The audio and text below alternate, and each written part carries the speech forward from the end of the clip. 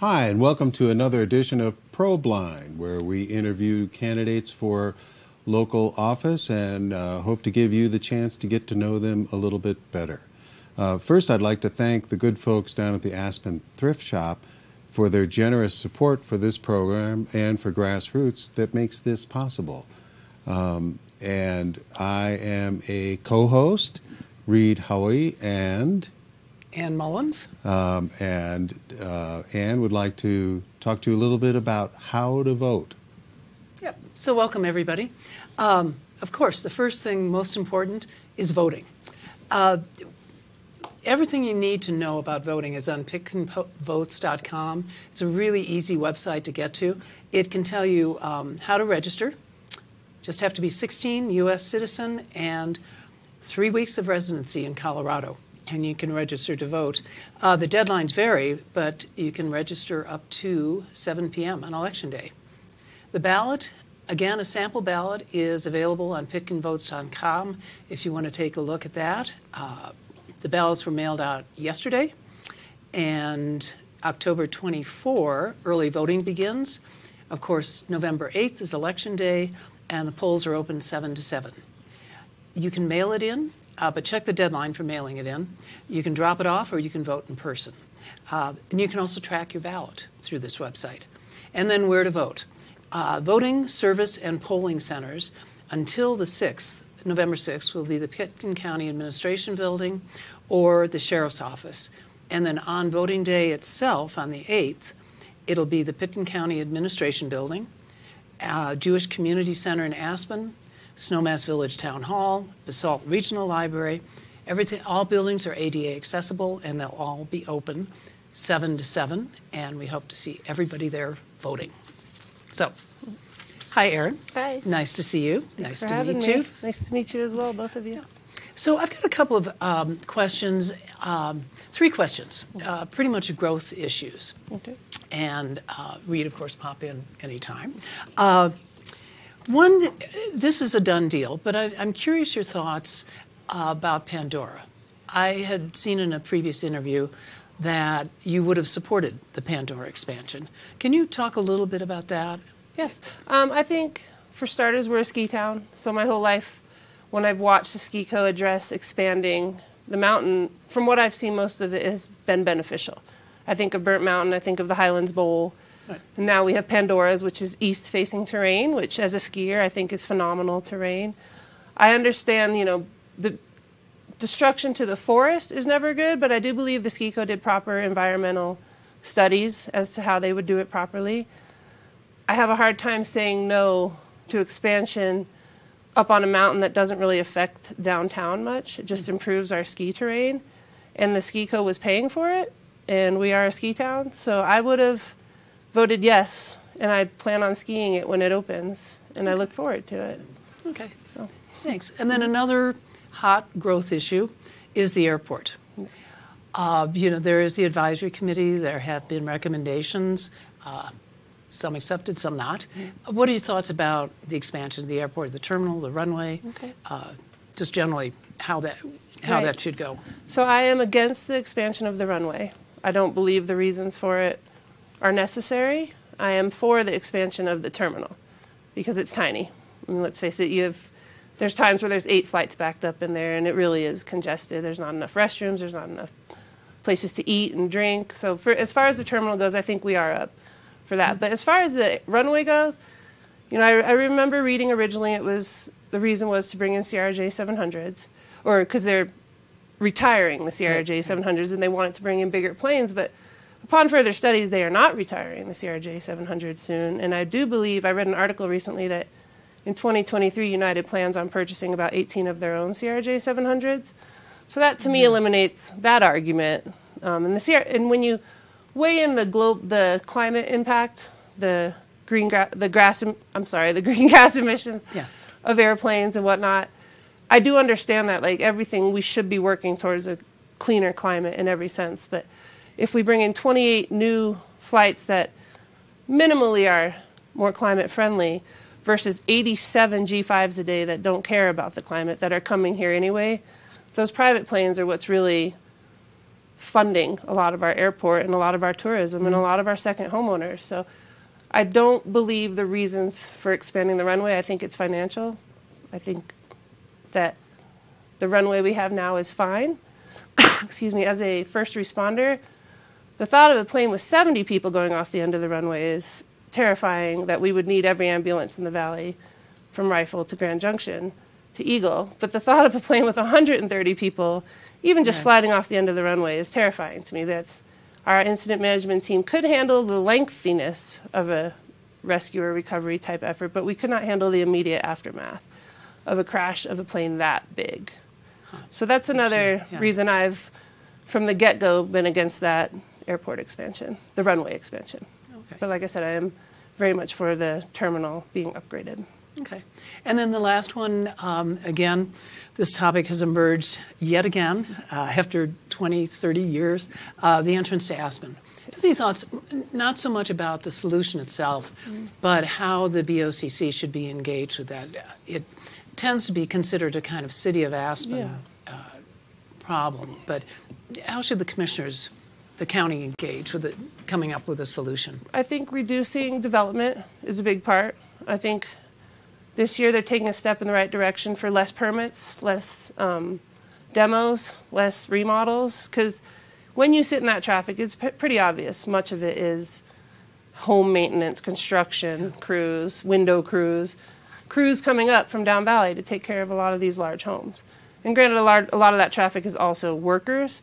So I would start with trying to reduce the traffic construction.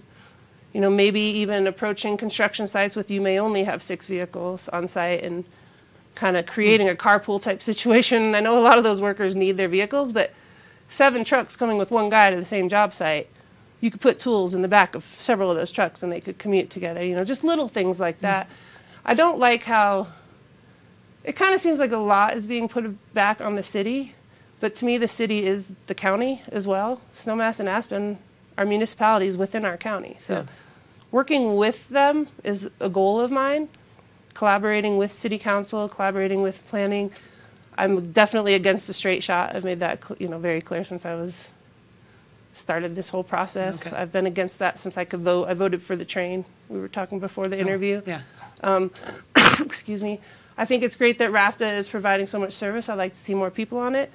I'd also like to maybe work with parents in the school district to have less parents driving their kids to school every day, because the traffic congestion is biggest between 7:30 and 9:30. And I've sat on Maroon Creek Road when I was a deputy for 40 minutes almost trying to get back out into that roundabout, watching car after car with single parent. And you do have the right to drive your child to school, but I never once was driven to school. I rode the school bus or RAFTA with my 3 brothers. So I think working with the city, trying to eliminate traffic is really the most feasible thing we could do right now for that straight shot. I like the roundabout. I remember when it was just a stop sign or a stoplight there coming out of Maroon Creek, and Castle Creek came onto that same stoplight, and it wasn't successful. I think if people were a little more educated too as to how to use a roundabout, and maybe just work on some also, maybe work on some driver education in the valley, up and down in both English and Spanish, so we're connecting with all of our commuters. So for me, but it does come down to traffic primarily and reducing developments. Things of that nature. Well, it's interesting, because can we build our way out of it? You know, is 6 lanes next? You know, what do we do? But how do you go about as a county commissioner trying to reduce the traffic? That's a tricky one, because you can't tell people in Rifle, hey, stop driving to Aspen to make twice as much money to afford your home down there. Right. But most of our work base, 7,000 or 8,000 people are driving up valley every day. We can build more housing. That's not going to eliminate the traffic, though. That'll be hundreds of people off the road, not thousands of people off the road. So that's a good question, Reid, because what do we do? No one's really seemed to figure it out yet. And how do we tackle that? I don't know if it is. I don't mean to sound pessimistic, but I don't know if it is totally a tackleable issue. Aspen is a hot spot to work. Everybody wants to come up here to make the money. So unless down valley, employers start paying more and making it more intriguing for people to live and stay down valley and work, this problem isn't going away anytime soon. But like I said, I would like to encourage more rafter ridership, less people driving. And I see a lot on Facebook on Roaring Fork Swap. A lot of people go on there and kind of complain about traffic issues in the valley and whatnot. And I've seen a lot of the parents saying it took me an hour and 12 minutes to get back and forth to the school. And it doesn't have to be that way. But I've also seen people say the school bus is taking 45 minutes to get their child home to Cemetery Lane. And that was at the height of the Castle Creek Bridge. I mean, that needed to be repaired. So we have to just sort of suck it up, for lack of better words, and accept, I think, sometimes that traffic is what it is for now. And until we can slow down development and people coming up here to work, I don't want to lie and say we can slow that traffic down because I'm pretty realistic and straightforward. And unless we want to discourage people to stop working in Aspen up here, there's not a very clear end in sight for the traffic issues, I don't think. No. Is that one of the reasons that I think about that moment when somebody says, I'm going to run to be a county commissioner? You know, what gets you out of the chair to go and get your petition filled out? Yeah. Is that it? Is it traffic? Is it what's the motivator? What motivates Erin to be a county commissioner? I won't lie, a lot of it was housing. I've watched for several years the county not really jump in the housing game. I'm not trying to build massive developments everywhere, but what little land we have that we could potentially add to our local growth, because it's not, to me, it's not growth, new people coming into town, it's just removing people who are losing their homes, like Centennial, Phillips, Hillside. You know, those people are going to need somewhere to live. So that was a very passionate part of mine. I grew up here with a single mom with 4 kids, so we moved around probably 11 times from kindergarten till my mom won her first APSHA housing in the mid-90s. So I know not everyone wants new housing, especially I'm learning that out in the county. You know, a lot of people don't want that growth. So housing was a big thing for me. Just kind of being like a rational, logical citizen that hasn't been a politician. I've always wanted to kind of jump in the game and bring a perspective of someone that has worked, that is still working, that has volunteered a lot, that did not grow up here with money, that does not have money waiting, you know, just a normal, regular citizen that's in my mid-40s. I want to represent that younger generation, but also be in touch with the older generation. So that's, you know, I like serving this community. I'm curious, that probably everyone knows this, but I don't know what you've done for work. Yeah, so that's fair enough. My brother has a very large, successful transportation company, so I ran that for about 14 years. Until my early 30s, I was on the APSHA board for about 5 years. When I left working with my brother, I went to the sheriff's office for almost 6 years. I've been a volunteer with Aspen Fire for coming up on 17 years. So I've also done every odd job, ski instructing, waiting tables. Right now I work at Clark's Market in Snowmass, which I've found I really like. I didn't think I would like it so much, but you get really in touch with the community when you work in a grocery store. Yeah, exactly. It's kind of like the hub of social up there in Snowmass. Right. Everyone comes in to say hi. So, yeah, I've dabbled in every industry. And like I said, I was on the all-citizen APSHA board from 2009 to 2013, which I wanted to stay on, but between the fire department, sheriff, training to be that, I just did not have the time to commit properly. So now I'm at a point in life where I miss having a job that I can take home at night. If that sounds crazy, I want a job where you can be passionate about subjects, where you really can maybe make a difference and influence, you know, the outcome of Pitkin County a little bit in the future. I'm not, you know, so naive to think I'm going to get on that board and be like, we're doing this, and you're listening to me, Patty, and, you know, Mr. Pushman. Like, I want to work with them. I want to pick their brains as a bunch of old locals and see, like, why haven't we dived deeper into housing, and why have some of you wanted the airport expansion, and just kind of commingle generations of knowledge together and see if we can make a difference. Yeah, and I wanted to thank you for your service at the Aspen Fire and the Sheriff's Office. But kind of changing course from the urban parts you mentioned in Pitkin County, it's Aspen and Snowmass are the centers. The majority of the county is open space, public lands. What are your concerns about, well, there are threats all sorts of threats to our public land, everything from climate change to development. Right. Is there one aspect that concerns you, or generally, how would you approach better protection for our public lands? I think we're doing a great job. Working Okay, with well, go ahead and- I think tell me working with about it. Aspen Valley Yeah. Land Trust and preserving our open space. I think we have a lot of open space, and I know I've ruffled maybe a couple feathers with this suggestion, but I think we have a little bit of open space that could potentially be used for housing, smaller projects, maybe out by the Intercept Lot or Cozy Point. You know, they will add to traffic a little, but that is workforce traffic immediately coming into town.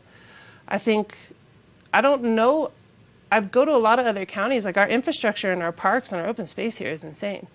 I don't know of other counties where you go and there's just endless hiking trails and preserved land where no one can ever build again. I love that, like that we can't sell that to developers, that one guy can't sell off 6 lots for $8 million each, that stays preserved. So I think we're ahead of the game a little bit versus other counties when it comes to protecting our land here. And I think it's amazing how many people, like I think of the Moores recently. They absolutely could have sold that land for astronomical prices with what people are paying for land in development. And instead, in a very generous manner, they chose to give it back to the county they love, and they've done so much. So, Well, and I think that's partly trusting the county that they will take care of this land. yeah, and they do take care of it, and I love that. That's why I know it's a little touchy to say, you know, maybe a little bit of that open space could be developed. But the places I'm thinking of, excuse me, are not attractive to like the billionaire who wants to build his mansion. Like nobody wants to build their mansion on, you know, north of the Aspen Mass Trail out there, you know, right off a highway. Right. But I think people that want to live here and have a life here and raise their children here won't be picky about where they could potentially have a home.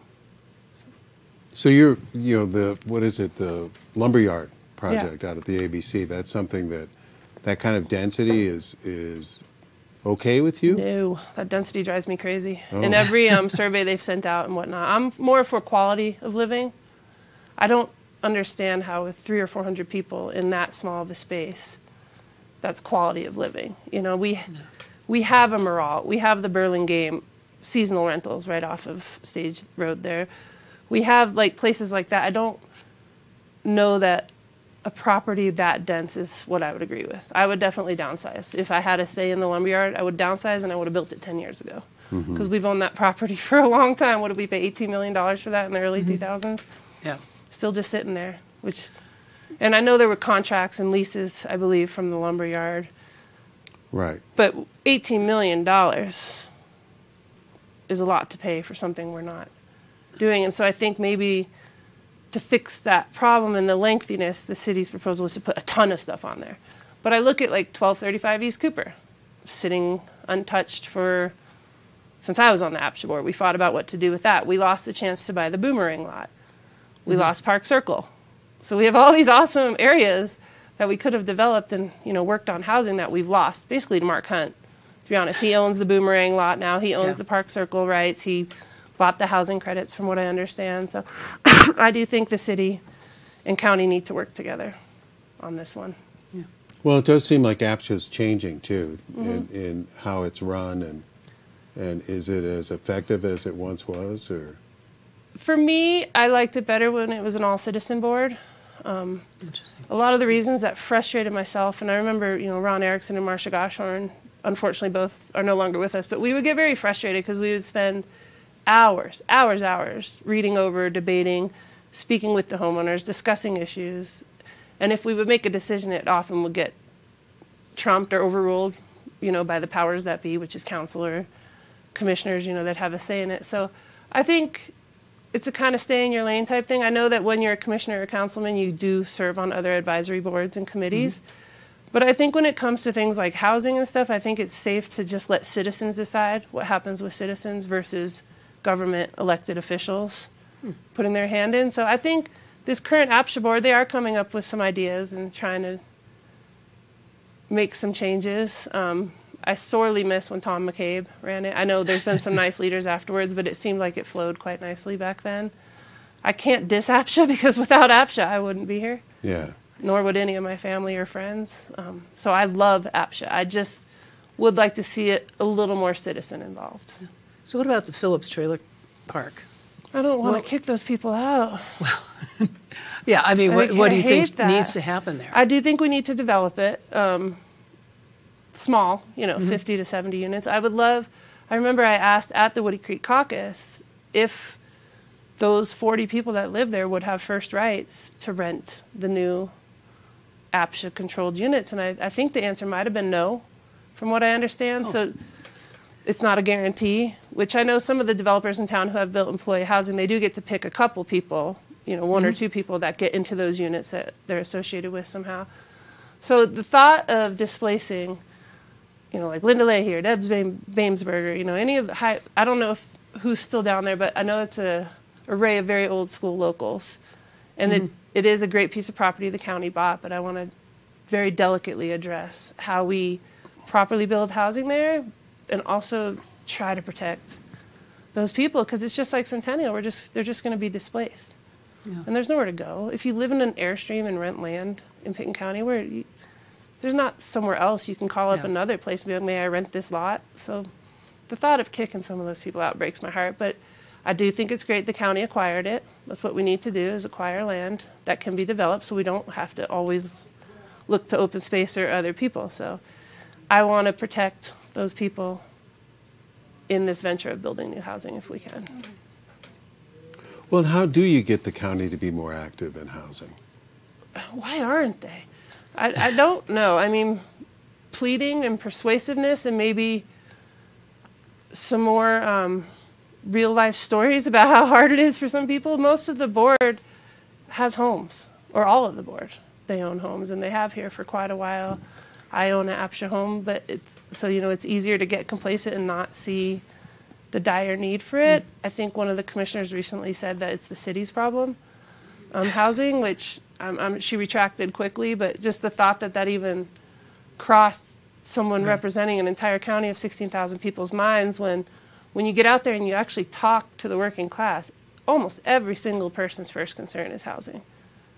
From what I've experienced in the last month of campaigning. Housing, housing, housing. And there's only a little bit more we can do with what we have, but I would like to try to do that. So when you're out campaigning, that's the primary thing that you hear? Most people, yes. And I will not lie, I started my campaign with doing all of the employee housing between Snowmass, Lazy Glen, all in Aspen. It was fun. I got to show my mom, who lives here in the summers with me, but is not here full time. I got to show her she never had seen Snyder Ranch. She had never seen Stillwater up there on Fobby. So it was really cool to show her what they have done with APSHA. But yes, most people I have come across, even people that live in APSHA, are questioning why aren't we doing more with housing. Wow. So we're so short-staffed at the store. Yeah. They're all coming from Newcastle and Rifle. So. Yeah, and you mentioned advocating for certain things. When you're on BOCC, a lot of your time is taken by going to joining other groups across the state and advocating at the state and the federal level, everything from water to child care support to climate change mitigation. Are there certain interests, or have you looked into those various groups at all, what you'd like to pursue? A little bit. Definitely wanted the child care. That's a huge thing. Yeah. At 47, I will still be the youngest member if I get elected on the board. So none of us have, some of us have grandkids coming. My goddaughter is having a child in December. So already we're talking like, sign up for preschool now. Yeah. 4 years out. So definitely child care.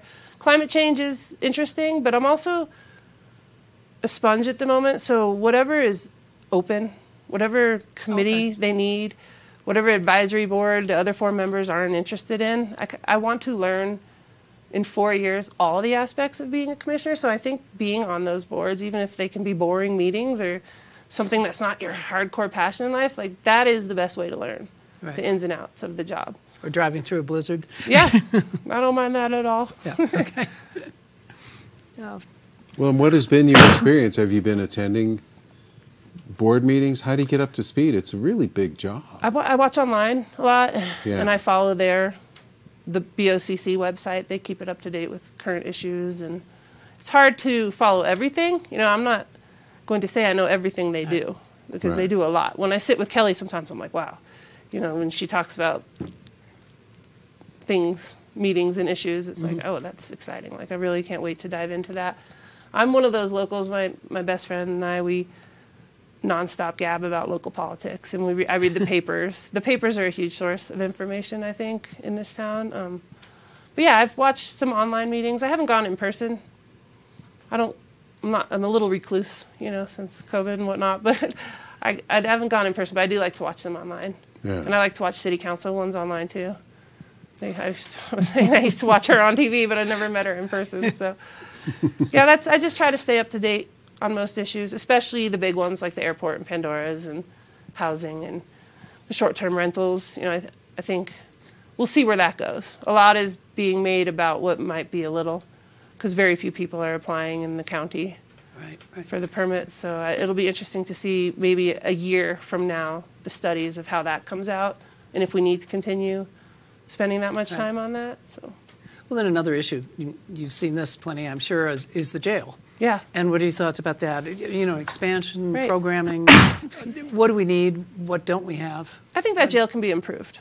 I spent a lot of time in that jail, whether or not it was bringing an arrestee in or just hanging out with the detention deputies over there. Yeah, you might want to explain that. Yeah. I was going to say, why don't you elaborate on that? Nah. I liked working in the jail. I do think they need a separation of the male and female pods. I did think it was kind of neat how they all can be together, but obviously lines were crossed, so that can no longer be. The jail has room for expansion. How did we just build this monster county building and this monster city building right there, but we can't improve our jail right there with what we have? I think we can improve it. I think we can make it a little bigger, a little more modern, a little safer, a little more officer safety. You know, it's such a cool jail to be arrested in because the detention deputies are all so nice and warm and inviting. It's not like, I've been in Garfield County Jail too. It's cold. It's a big, cold cell, like what you expect of a jail. Aspen is a slightly more warm, inviting jail. We don't have a lot of like hardened criminals in there, you know? Yeah. I think when we get the people who do violent crimes and take it to the next level, we should still have the option to take them down to Garfield so they can be put in their own isolated cell. But as far as our local jail goes, it can be improved, in my opinion. What do you think about the current detox program? It's quite a bit different than it was a few years ago. Yeah, it is a little bit different. I often actually worry a little bit for the people that work the overnight detox, because a lot of people you will, you know, as a deputy or a police officer, you'll take the intoxicated person up to the hospital, and then they will get released, and they frequently just go across the street to the HHS Detox Overnight Sleep Center, where there's volunteers, I believe, that stay there at night and take care of them. So I think it's neat that we're helping detox people. Right, but do you think need more support or more programming, or do you think the jail should be more involved than it is, or should it be just left to, recovery resources? I think that we have to be realistic that cops are not, we were trained with mental health, crisis intervention training. Up here, our law enforcement, I think we're trained above and beyond most law enforcement agencies. But I do think the jail has to have some capability to handle mental health or detox at the time. Because if you're getting that at 2 in the morning, you're not going to be able to find a therapist that comes right away, or you know, a trained professional that comes to detox. So I don't think it's terrible to have a couple beds within the jail for someone to safely detox at night without actually being detained or arrested, just to get them back on their feet safely, and then when they're sober in the morning, offer them all the resources the county provides for substance abuse and mental health. When you were a deputy, who was the largest number of people in the jail at any time? I mean, I want to say at one point, because they had, you know, they have the list on the board. I don't remember there ever being a full jail when I was working. What's the full capacity? I don't know. I want to say it's 27 beds, maybe. Okay. I do remember there being probably about 20 people, close to full. There were times where there was several women and then a full house of men. But it always seemed manageable, you know, until unfortunately one of the detention deputies recently got attacked and injured, and I love her. She was a wonderful person. She was kind of like the mom of the jail. She treated everyone very nicely, but that really brought up the safety issue. Right. So when you do have a full house like that and they're all commingling in that room, I do want to see a jail where it can be immediately back in your cells, locked down, and they could do that at the current jail, but it could use improvement, safety standards for sure. Well, I don't know why you want to be a county commissioner. I mean, it's complicated. It moves very slowly. Yeah. You've been doing work for example, as a deputy, where you can really have an on-the-ground effect. Yeah. And it's so removed. Why did you stop being a deputy? Several reasons. I had an abnormal amount of injuries when I was a deputy. I got rear-ended by an intoxicated driver. And then I had a muscle torn in my back at training. So it was, I was kind of taking a beating. And I won't lie, my thoughts and morals and ethics no longer aligned with Joe DeSalvo, the sheriff. Oh. I chose to leave on my own terms with my head held high instead of potentially letting him dictate how it goes like he's done with so many other deputies. I don't want to badmouth anyone. I just want to be honest in the fact that I left because I did not want to represent Joe anymore. In my heart. Well, I'm surprised by that, but I appreciate your frankness for it, and I'll respect it by not asking more questions about it since you're running as a county commissioner.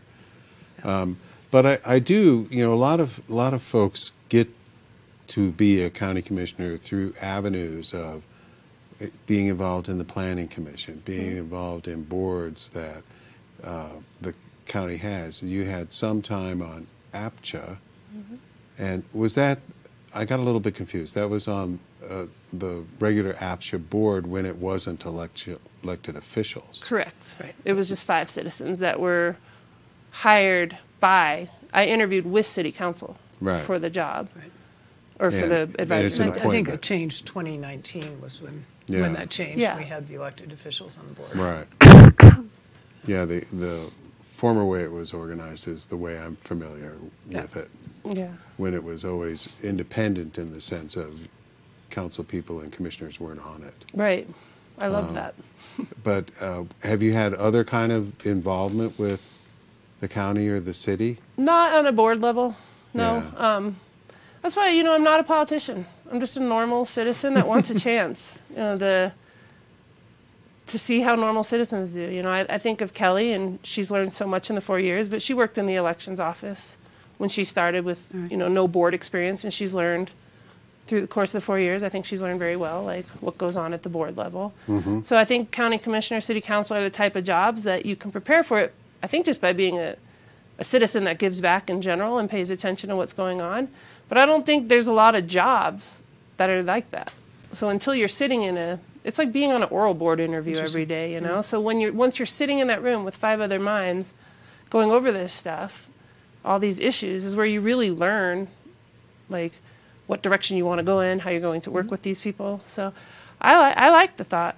A lot of people are like, are you crazy? You just sit in meetings all day. I'm like, but meetings where you're learning kind of interesting stuff. And I'm coming up on 50. There's so many career opportunities in this town. There's a lot of jobs, but this is a job I've been interested in for quite a while, since before I was a deputy. But I really enjoyed being a deputy, and it was a passion of mine. I loved being a deputy. So this, to me, is the next level of county commitment or civil commitment I could potentially do. Yeah. If I don't win, I'll find other avenues. I'll still be an active citizen. I don't know that you have to be on boards to always be an active citizen. I just am a local that gives back, and this is a great way to give back.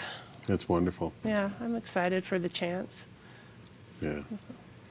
But it still is. It's a huge public service kind of commitment. Yeah. And you'd mentioned that in your campaigning you're hearing a lot about housing. Has there been anything you've heard that was a surprise? That where you went, oh, I wasn't thinking that. Not yet. Yeah. Not yet. And I've also had a lot of people ask me the issues I'm focused on, and then I'll be like, well, what would you like to put? They're like, oh, I don't pay attention. I don't know what's going on. Yeah, right. So I'm just giving you a little bit of what's going on then. So, yeah, I don't know how to answer that, I guess. Yeah. Well, it is what it is. Yeah. And I was just curious about it. I wanted to circle back to Pandora. Okay. And I understand the support for it from a skier. Of this is great terrain, it's going to be fun to ski, it's wonderful, but there are these arguments about you're expanding terrain. Right. Does that mean there's going to be more people here that need more waiters that need more cars? That, Right. and should we be allowing that? It's kind of the little Annie argument of if we have a bigger ski area, we're going to get more people. How do you reconcile that, or what do you think about that? That argument doesn't weigh too heavily on me. I don't think the Highlands Bowl brought more people to town. I just think it brought more activity level out of us skiers that are already here. I think it's 12,000 feet on top of a mountain. I did not like how the ski goes, well, if you won't let us have this, and we're going to develop homes up there. Like, that irked me. It's like, don't do that. You know, if you're not getting your way, don't threaten us with how you can do your eminent domain power, or whatever it would be called, over us and do what you want up there. But I just don't understand. I guess I can't see the reason to argue against it, because I don't think it's going to add to the tourism here. I think it's just going to make it even better. We're a world-class ski resort. Aspen is, like, I don't even want to go to other ski resorts, because why? Our mountains are so amazing. So to add another, you know, several acres on top up there, where once upon a time you could only access that terrain if you had hundreds of dollars to go with the backcountry powder tours. You know, I don't have hundreds of dollars to go with those fancy expedition tours, so I want to be able to ski that terrain as well. And I think when you're paying like $280 a ticket day, whatever it is now for our tourists, the more the merrier for them to ski. That's a lot of money for a one-day pass. So. Well, another ski question, but not as nearly as serious. Where did you teach? I worked at Snow Cubs up in Snowmass for great. Chi-Chi Gustafson all through college. She was phenomenal. I got to, I would come home for my 5-week break, and she would put me to work for 5 weeks. I'd come home for spring break. She'd give me the full week. When I got back from college, I stayed there for a season before I went into the hotel industry. For Molly Campbell at the Gant. So it was... What fun. Yeah. Great experience. I've gotten to work under some phenomenal women in this valley, too, that have really kind of led the way to want to be one of those women that can hopefully lead and guide the youth and leave an impact. You know, the one kind of subject area that we really haven't talked about much is climate. You know, and how it's in some ways hard to talk about.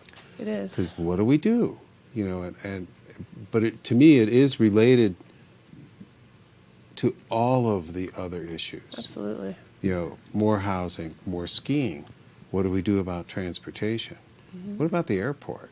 You know, how, in your thinking, how does climate play into what the county can do? Right. So with developments, for starters, all these monster 20,000 square foot mansions are not doing a lot for the climate. And I know it's one or the other, so if we're going to be allowing these large developments that aren't climate friendly in the process, why can't they be for the locals?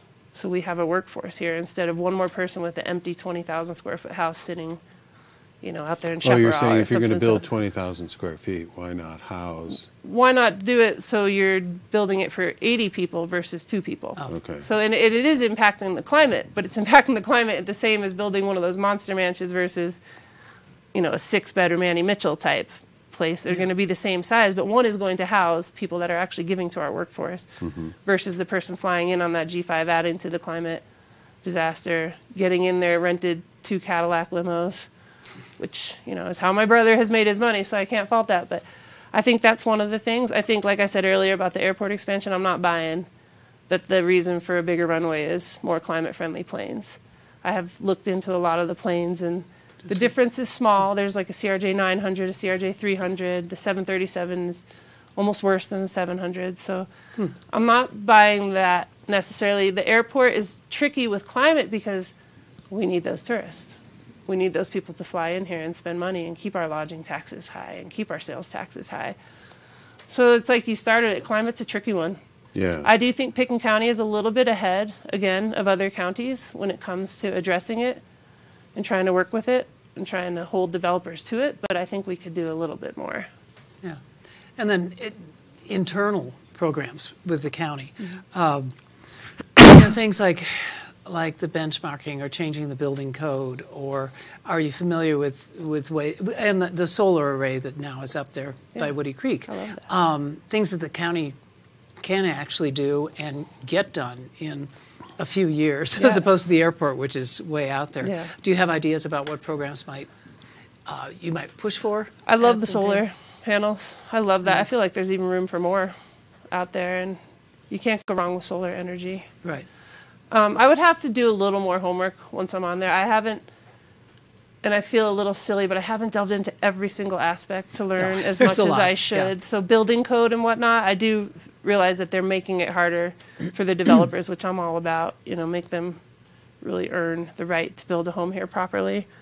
It's kind of like what I said earlier, like limit the amount of vehicles on their job sites, little Yeah. things like that. But I would like to learn more about that if I get elected and once I'm on there. Okay. I would like to dive in, like I said, to every little. There are a lot of opportunities. Yeah, it's exciting though, you know, because it was sort of like being a deputy. Because every day you wake up, it's different calls. You're getting Yeah. You're never going to have the same day twice. Right. And I feel like commissioners and council often have that. I'm ready for the scrutiny of people that don't agree with me. I'm ready to listen to them and try to balance all these different decisions. I'm ready for criticism if that's what comes with it, because Yeah. I think it comes with being a public figure. But It ready does. to take it all, yeah, and roll with it and work with it. Yeah. Absorb every opinion and try to come to common grounds. Yeah. Well, you're never going to make one party entirely happy, but I think we can work together. I'm Yeah. a baby sister with 4 older brothers, one step, and I'm like one of those peacekeepers. You know, I've always been my brother calls me Dr. Philbird because my nickname is Bird. He's like, here you go again, trying to solve the problems. But That's great. that's what I like to do. So let's say you are elected. Congratulations. Thanks. And it's 4 years later. What do you hope to accomplish? I think about that all the time. Yeah. I do. Housing, I'd like to get, the county only has produced 17 APSHA affordable housings, which I learned. Amazing. Yeah. I learned at our forum. I did not know that number was that low. So I wouldn't mind, you know, maybe being one of the people that gets that going against some pretty staunch opponents out in the county, but I want to do it with class and with proper designs and sizes and proper density, nothing crazy. So my main thing I'd like to affect is housing. I would like to affect childcare, see if we can get the county to open maybe a couple more facilities as well. Right now, there's only, you know, a handful of infant beds, a couple dozen more toddler spots open. I mean, don't we want a young community here? Well, most of us came here young and had the opportunity to stay and raise families here and grow up here, and that's becoming less and less of an option for people. And our community is what makes us so appealing. You know, tourists can go anywhere, but they come here and they come back here because they love it here because it's such a great community. So I want to try to affect those things. And So you don't want to solve the entrance to Aspen? I don't want, no. You know, God bless Jeffrey Evans. He's never let it go for 20 years, but the roundabout, the entrance is what the entrance is. I refuse to put a straight shot through Muralt that charges onto Main Street there at 8th Street. People will come flying through at 40 miles per hour onto that straight Main Street. That man that's owned that home, I can't remember his name, I apologize, right there by the Aspen Villas, where we would have to take his home to put a straight shot highway through there. Bruce Berger. Yes, thank you. Right. I don't want to do that to anybody. Yeah. So, no, I don't want my legacy to be the straight shot unless they can put a train back on the Rio Grande. That ship has sailed. I think so. Yeah, sadly. But, That's interesting. So the straight shot, in addition to disrupting the people who live there, it's a safety issue for you. A little bit, yeah. Yeah. I mean, look at Main Street as it is. People are just jockeying to get to that, around that second S-curve, and as soon as they get on that straight shot, they're gone. And, right. you know, us locals, we know how many people have been hit on Main Street and how many animals have been hit, and pedestrians do still have the right of way, and you see them get blown by on those crosswalks all the time now. So, and I would, you know, this is a little bit silly too, but I would like to see the HOV lanes used in the morning and afternoon as a 2-lane entrance in and out. Oh, interesting. They did that this winter. I can't remember what the cause was, what the event was, but it was so backed up that they ended up opening that second lane at the roundabout on the way out of town in the afternoon, and boy, traffic moved off Main Street. So just little suggestions like that. So we have less than a minute left. Okay. But I'm curious if we've covered everything you want to say, or give you the opportunity to. I have to warn you, you can't make a call to action, but telling why people might Right. vote for you would be fine. I love the questions you asked. Each interview is different, so it's been kind of fun. Good. You two have a deep knowledge of what's going on around here. I like it. I would say that you hear people constantly saying they want change in government. They want something different. They want people that aren't politicians, or they want a little bit of normalcy. And I think that's what I'll bring. Just a very candid, honest. I'm very sorry. That's okay. Just a candid, honest, straight-talking, transparent. You won't leave a meeting wondering where I stand. So I just want that chance to represent the normal working, not trust fund or not, spoiled, just a normal, local, working class Aspen individual. I just want a chance to represent them. Thanks, Erin. Thank you, guys. It's been great Thank you getting so to know much. It's you. been lovely. And thank you for watching. Be sure to get out and vote. And we would like to also thank the good folks at the Aspen Thrift Shop for making this possible.